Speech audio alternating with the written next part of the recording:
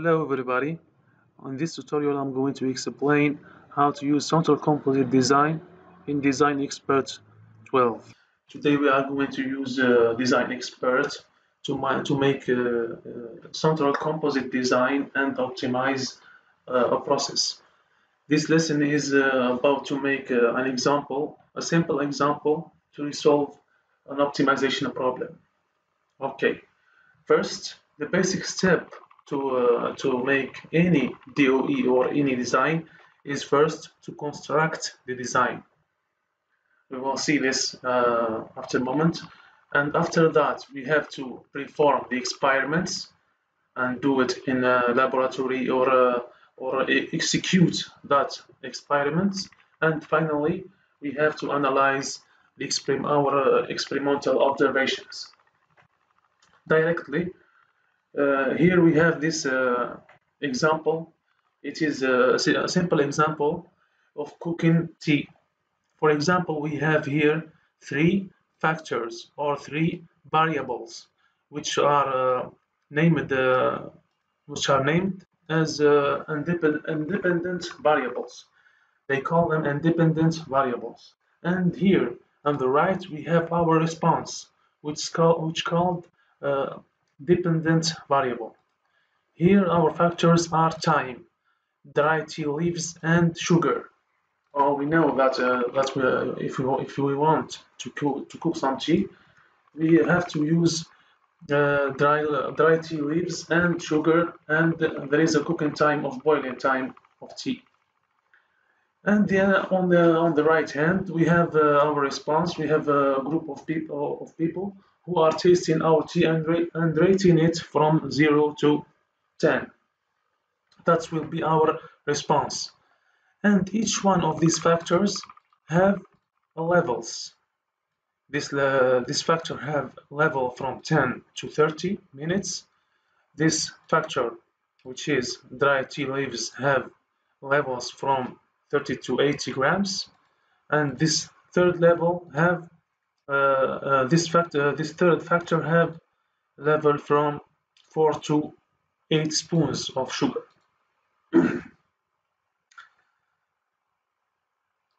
Let's open the design expert design and try this.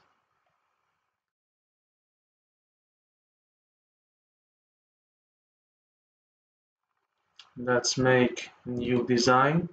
Let's go to response surface methodology, which contains Central Composite Design. This one, Central Composite Design. Here. In our case, how much factor do we have? We have three factors, three independent variables: cooking time, dry tea leaves, and sugar. Let's go and write them. Numeric factors, let's set them to 3. And we have 0 categoric factors. We don't have categoric factors. The name of our first factors, let's make it T, which means the tea leaves.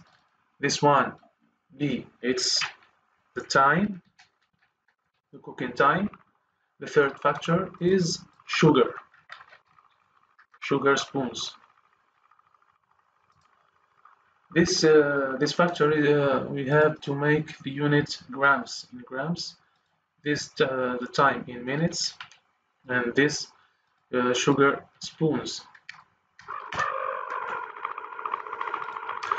Our lower level here in tea, our dry tea leaves.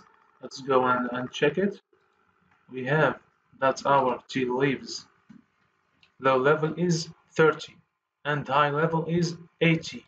Let's go here. Our low level is 30. Our high level is 80. Time from 10 to 30 minutes. Spoons from 4 to 8 spoons. Let's go and check it again. Okay. Now we are constructing the design. When we click on options, we have CCD options here. there is 6 replicants, which is recommended to make 6 replicants in the centers. Okay, let's make it now. Okay, and see, now we have the responses. We only have one response here. What is our response? Our response is the taste. The taste must be between 0 and 10. Let's go now here and we make responses. We only have one response. If there is other responses, we can add more responses.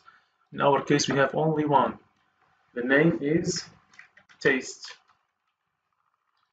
Okay, we have no units in this factor. If it was another factor, it may have units. Okay, let's go click on finish. Now we have constructed the design. Here, this is the constructed design. Now what we have to do, we have to make each run of these. We have to make it on the laboratory. If it was experiments, if it was anything, we have to make these runs. For example, we have to use on the first run or the first experiment, as we can see, we will make an experiment when we use 55 grams of tea, 3 minutes, and and uh, and we use 6 spoons of sugar, and we make here the taste, which will be given to us from this bunch of people, of this group or this group of people, and we have to write it here. For example, after they taste this cup, they rate it 4 to 10, for example.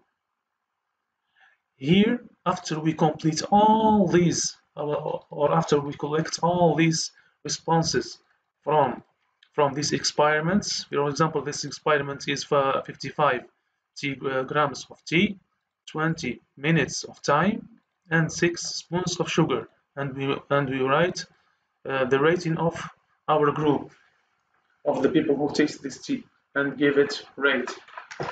After we make all these uh, responses and write them in this table, I have them already written here on the T experiments, which are these experiments.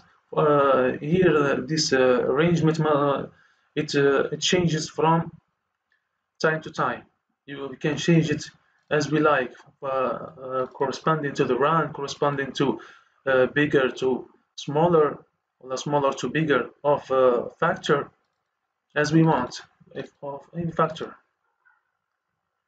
After we do all this, after we got all the responses, now after we do our construction of design and perform the experiments and get all the results, now we have to analyze the experimental observations.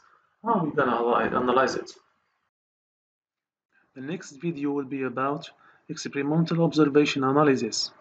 It will contain analysis about the field summary, analysis of ANOVA table, and we will talk about the diagnostics, and finally the model graphs.